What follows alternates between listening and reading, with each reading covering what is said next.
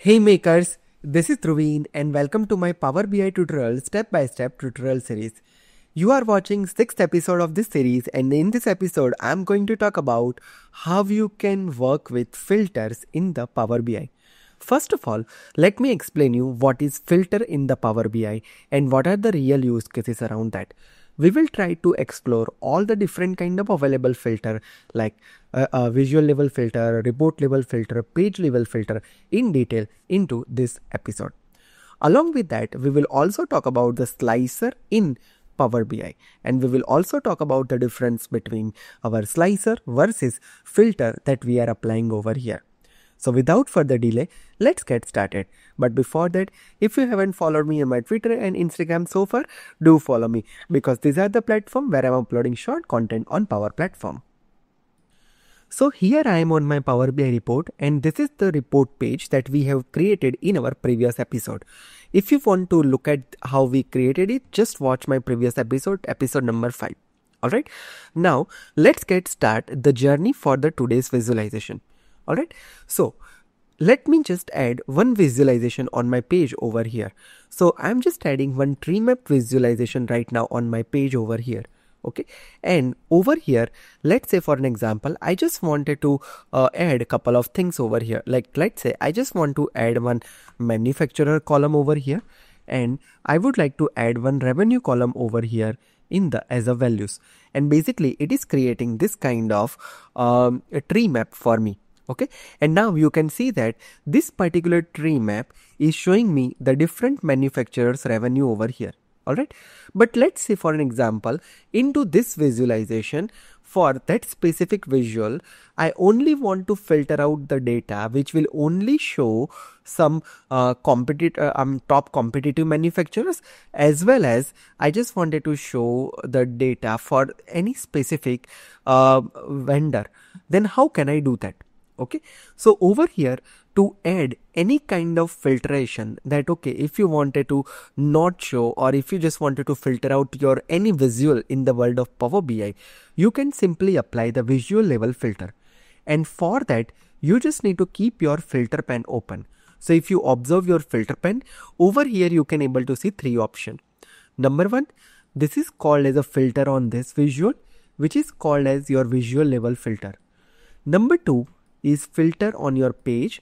This is called as your page level filter. And number 3, filter on all pages, which means that it apply the filter on all the pages, and this is called as a report level filter. Now let's try to explore all this filter in detail with the example. So first of all, let's talk about the visual level filter. So for visual level filter, you always need to select up your visual first.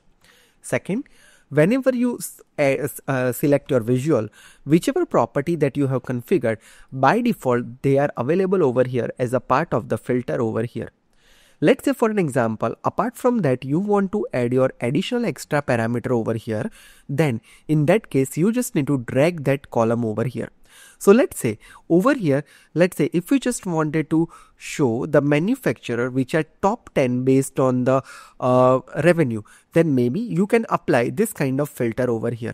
That okay, in basically the visual level filter, you can do basic filtering, advanced filtering, and top n. So let's say I'm selecting top n, and I'm just selecting top 5 manufacturers by their revenue. Okay, so let me just add by the revenue, and let's apply a filter. And as soon as you apply the filter, you can see that your visual is filtered based on the condition that you have applied over here. Let me just add 10 over here, top 10, okay, and apply. So it is showing me the top 10 manufacturers over here. Alright, now let's say for an example, here you can apply the multiple condition as well. Okay, so you just applied like, okay, top 10 manufacturers by revenue. Okay, so this is one visual filter you applied. Okay, let's say for an example, if you want to add one more additional called, okay, you just want to drag any column over here, and let's say if you just wanted to show here that, okay, it should show only these two categories of vendor, like top categories, top competitors, and when Astral Limited manufacturer, then you can apply this filter as well. So you can apply the multiple filter depending on your need. I'm not doing multiple at this point, I'm just keeping the one filter at this point on the screen. Okay, but this is what the overall idea about the visual level filter. So that filtration effect is applied at the visual level. Now let me tell you one more interesting thing over here.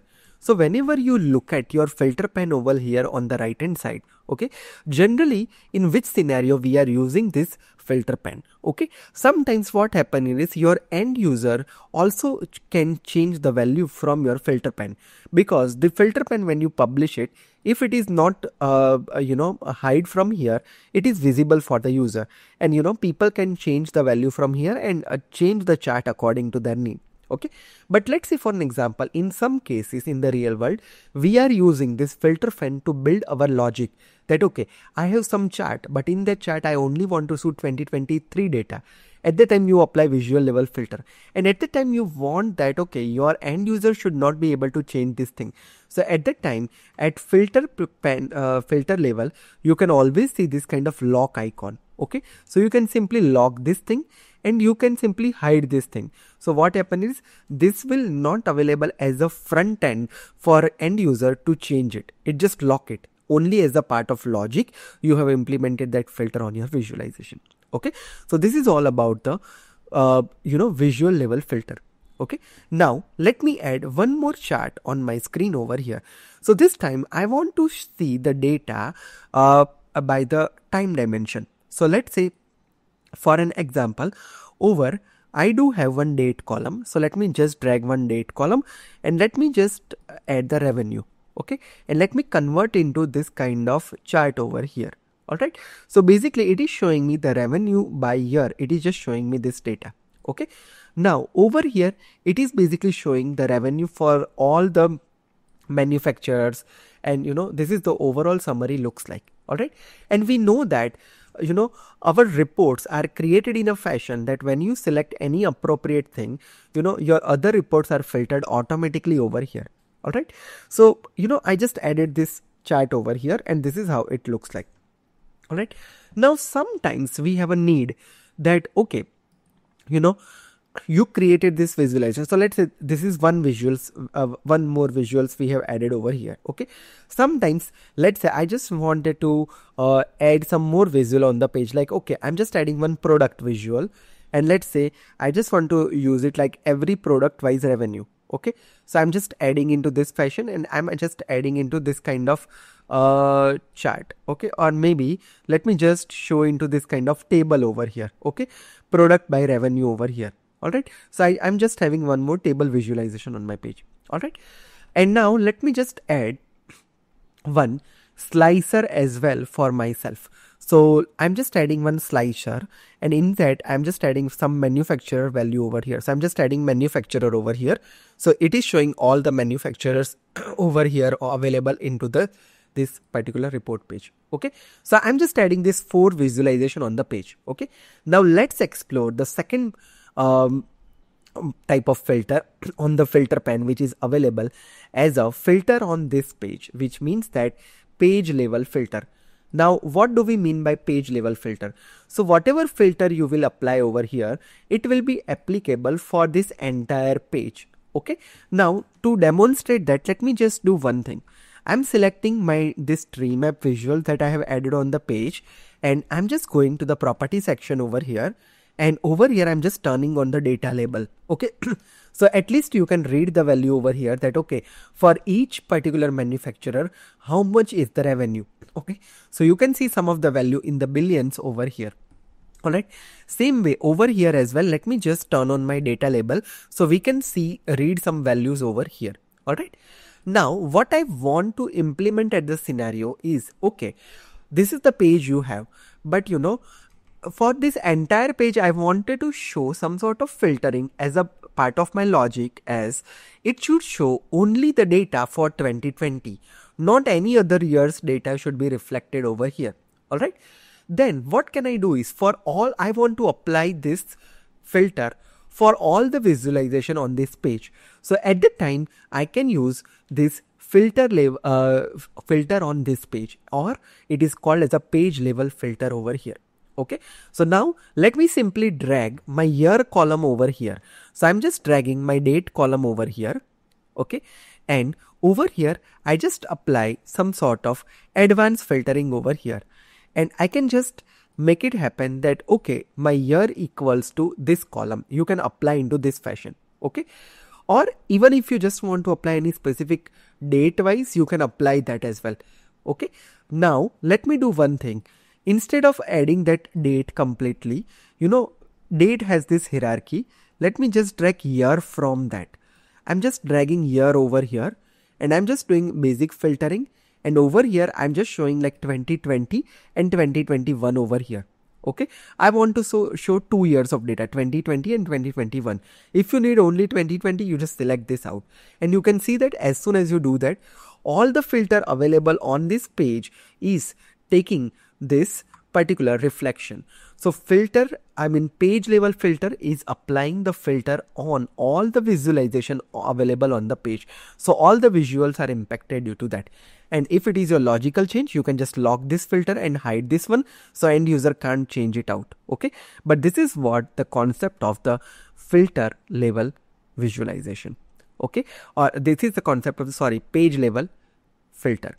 Okay, now over here, let me just show a couple of your data so that at least my chart looks presentable.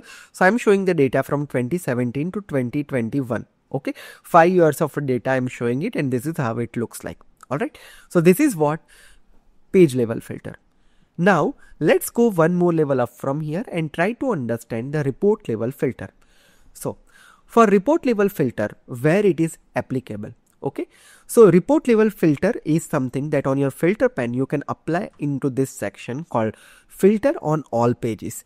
And what it does is simply it applies the filter on all the pages of your Power BI report, which means that, okay, this is my Power BI report file. Currently I am on my page number 3. Similar way, I have my page number 2 over here like this. Okay, and similar way, I have my page number 1 over here like this. Okay, let me turn on the data label over here for each visualization so you can understand it better. So this is the data label over here on this page, and this is the data label available on this particular page over here.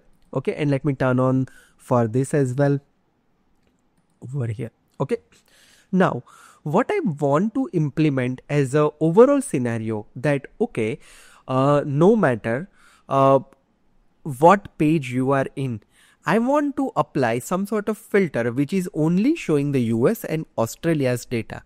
I don't want to see any other country's data. And for this entire report level, I want to apply that filter. Okay, so it's not only limited to one page. For all the pages where I'm going, I want to see only the data for US and Australia. Okay, at the time, I can just apply the filter on all the pages over here. And for that, I can simply drag my column on filter on all pages. And over here, you can see this kind of option. All right. From here, let's select Australia and US. So I'm selecting Australia and I'm selecting USA. So it's just showing the 2 countries data only. Okay. And now if you even go to your first page, it is just showing you this 2 country data to you. Over here as well, it is showing you only this 2 countries data over here for you. Right? So this is how you can apply your report level filter for yourself. Okay, and these are the mainly 3 type of filters available at your Power BI level, like visual level, page level, and report level. So many logic building we are doing with this kind of filtering mechanism inside the world of Power BI. So that's it for today. And today, to summarize this thing, what are the filters in the Power BI? It is basically allowing you to control what data to be shown on your report or visual.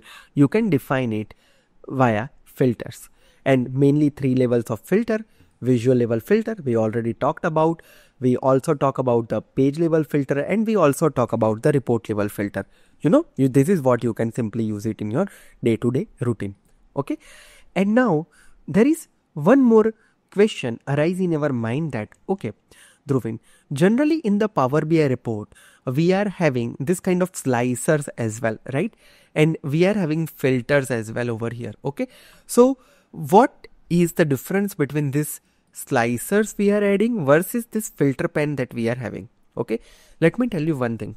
So whenever you look at this filter pen can be useful for two purposes. Number one is if you are building any logic and if you also want that your user can directly apply some filter on that and filter data based on that, at that time you can use filter pen. If you hide the filter pen using this eye icon, at that time filter pen will not be visible for the end user. Okay, at that time if you want to apply any kind of filtering mechanism or slicing or dicing the data, probably you can use the slicer visualization on the page. Okay, now so that's it for slicers and filters. I would say generally in the Power BI report, when you are having too much filters to be applied and you don't want to use your real estate of your report, at the time enable this filter pen for users. So your user can simply filter out from your filter pen and slice and dice your data for yourself. Alright, so that's overall thing about the filters in Power BI. Now it's the time for quiz. You need to answer the quiz question in the comment section. So the first question we have in this quiz is, which filter type applies only to a single visual in the Power BI? Option A, page level filter.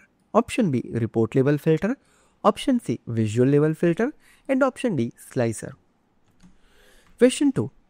You want to apply filter to all the visuals across all the pages in the Power BI report, then which filter will you use? Option A, page level. Option B, report level. Option C, visual level. Option D, drill through. Question 3. Where do you configure your page level filter? Option A, on visual directly. Option B, in Power Query Editor. Option C, in the filter pen under page level filters. And option D, in data view. Question 4. Can slicers override a report level filter in the Power BI? Option A, yes. Option B, no.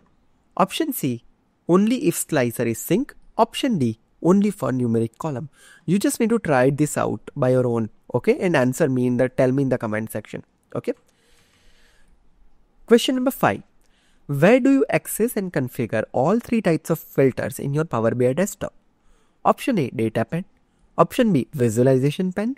Option C, filters pen. Option D, modeling tab.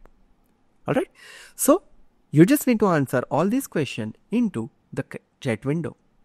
So that's all about today's session. If you are enjoying this session and if you think it values your time, make sure you hit thumbs up and subscribe my channel and follow me for more such tips and tricks on Power Platform. And don't forget to follow me on my Twitter and Instagram. If you are looking for any paid training or looking for premium membership, check out the website link over there on my channel cover page. So see you all in my next session with some amazing content. Till then, have a great day. Goodbye.